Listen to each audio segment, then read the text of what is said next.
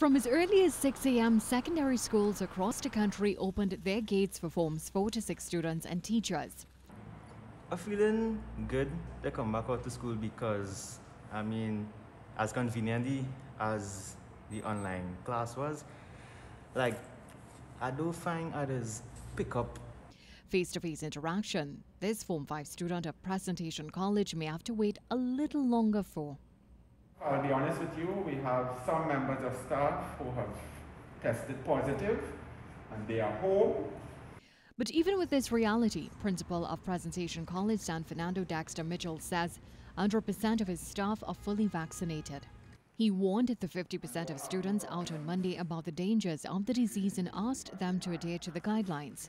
A speech that President of UWI Guild Kobe Sandy believes would not be enough to control university students if physical school resumes come January 17th.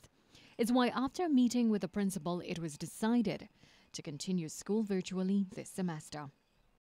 We were assured that there would be no fully in-person classes going forward for this semester at all.